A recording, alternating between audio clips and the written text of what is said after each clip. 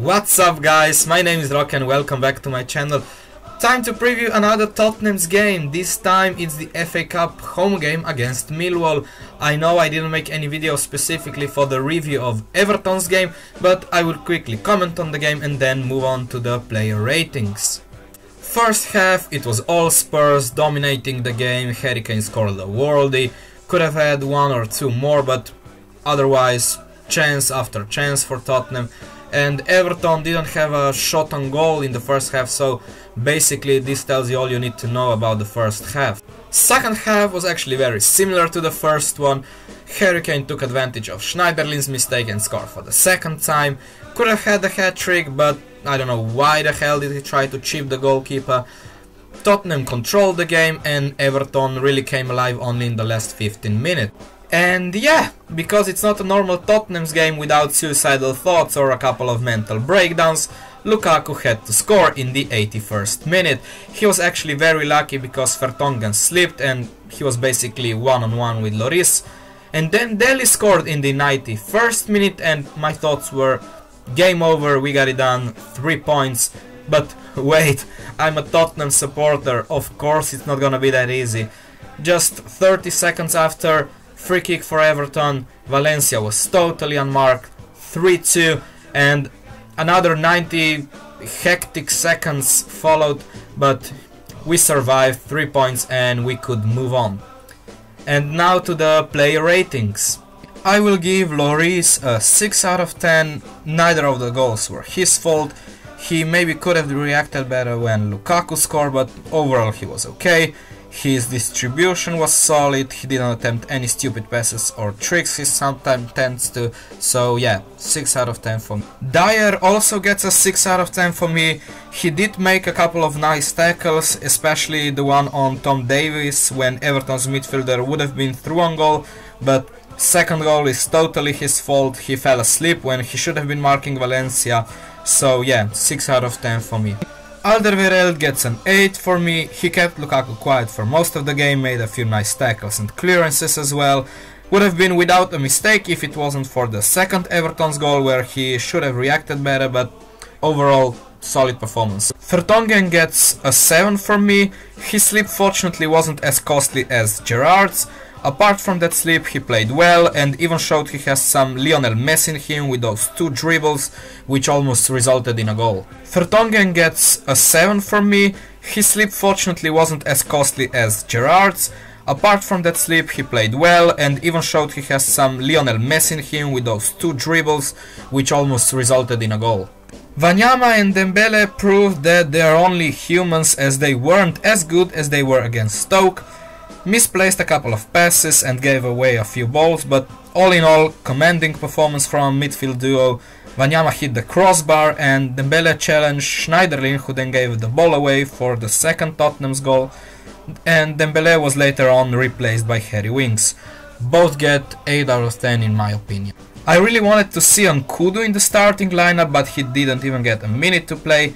Davies started off a bit slow but was very lively in the first half, and even though his passes weren't all that accurate, the one that mattered was on point and he even got an assist for Kane's first goal.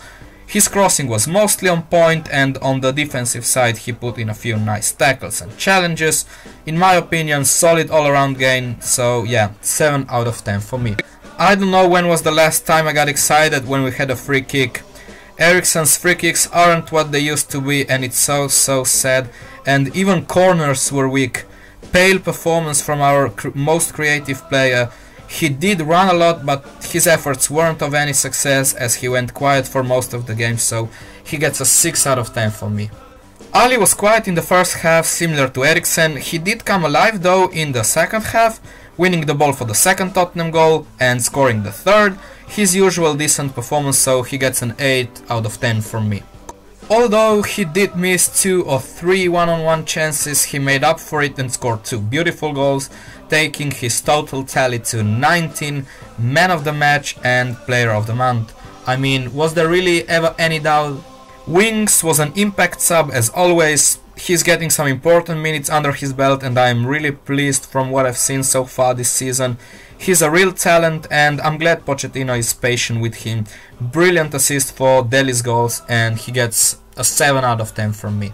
Janssen and Sissoko played 15 minutes combined and didn't have enough time to show something, so they didn't do enough to get graded. And now to the FA Cup game. What can we expect from Millwall? They are currently 6th in League 1, but they are the informed team as they've lost only one game from their last 15. Their best weapon will be the striker duo, where Lee Gregory and Steve Morrison scored 29 goals combined already this season. Millwall are also widely known for their fans.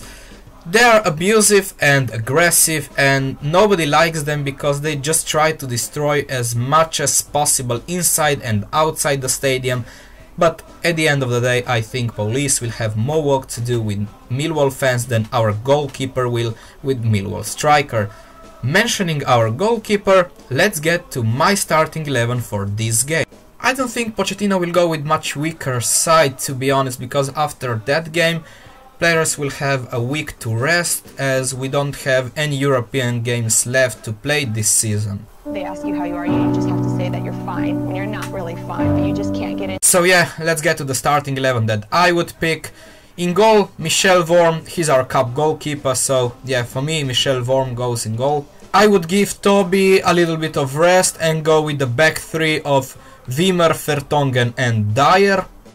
In the midfield I will go with Davis, Wanyama, Winks and Trippier. Dembele and Walker definitely deserve some rest and Trippier and Winks deserve their chances. So yeah, this is my midfield. In the attacking midfield I wouldn't experiment too much and simply go with Eriksen and Ali, who've been superb this season. Up front I will go with Heung-min Son. He's played well this season and scored some amazing goals, and Harry Kane can get some rest too. And if we have any problems with Millwall, simply bring on Harry Kane. It would certainly be nice to win this game and book ourselves a place at Wembley, and I'm going with a 3-0 victory to us. So this is the end of my video. You know what to do if you haven't already. Click a like if you enjoyed the video and subscribe to my channel for more videos. And I will see you guys soon.